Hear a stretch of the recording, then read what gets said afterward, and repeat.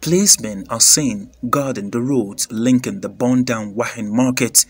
It was said to deter ordinary citizens from getting close to the fire incidents, as many just come around to observe the fire scene.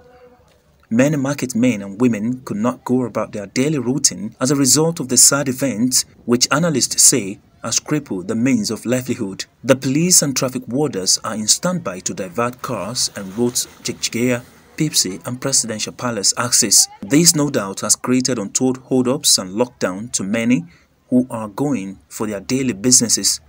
Until the fire is totally quenched, road situation within the metropolis might be hectic, and users are advised to explore other areas for ease of movement and transactions.